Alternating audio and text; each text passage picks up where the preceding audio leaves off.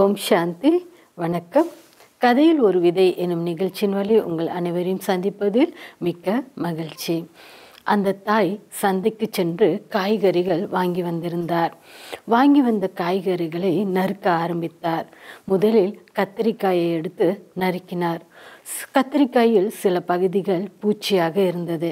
அருகில் இருந்த மகள், என்னம்மா காய்கறிகள் வாங்கி வந்திருக்கிறீர்கள், பூச்சியாக இருக்கின்றதே, வீசி விடுங்கள் என்று கூறினார்.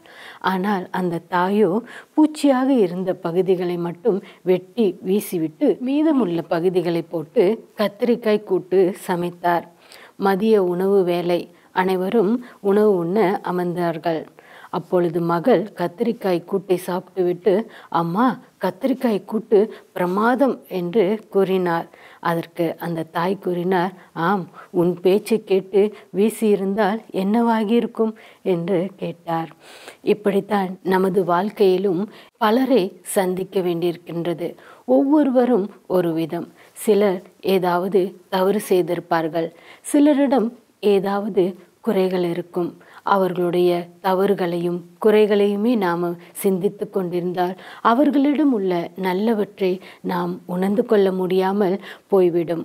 ஒருவரின் குறைகளை பார்த்து அவர்களை ஒதுக்குவது என்பது அவர்களுடைய தோல் நிறத்தை பார்த்து நாம் ஒதுக்குவதற்கு சமமாகும். இப்படி செய்வதால் நட்பு முறிந்துவிடும், உறவுகள் பகையாகிவிடும்.